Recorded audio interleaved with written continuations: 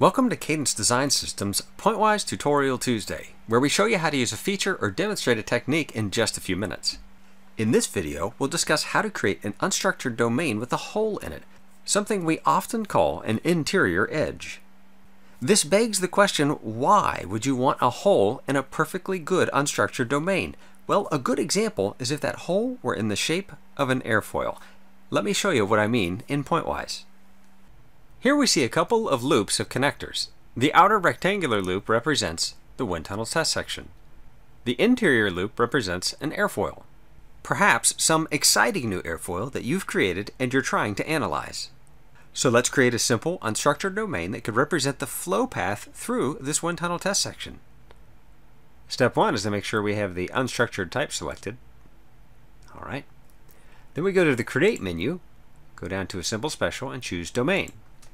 Now, the secret here is that we're going to work from the outside in. Let me show you what I mean.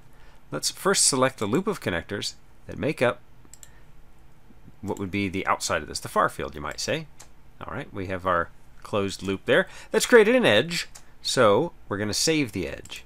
Now, at this point, if I were to push OK, this would create a two-dimensional unstructured domain that would just span throughout this rectangular area.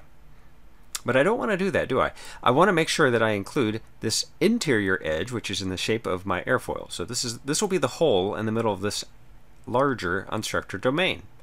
So we commence in a very similar way that we did to create the outer loop, where let's just select the connectors and make this up. Now, here's the trick.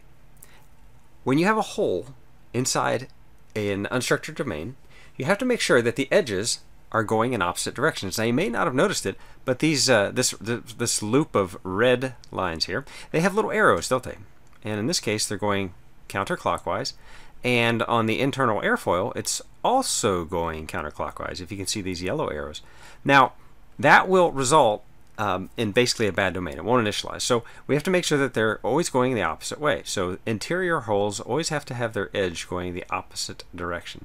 But that's pretty easy. We just go over to this button that says Flip Edge Orientation, like that. And you can notice now that the airfoil edge is going in the clockwise direction, the opposite of the counterclockwise that we see out here. Now, this edge is finished, so I'm going to go ahead and push Save Edge. All right. And when I push OK, hopefully, it creates a two-dimensional unstructured domain with a hole in it that happens to be in the shape of an airfoil. This is just a rough example. In real life, you would probably make a much more refined domain.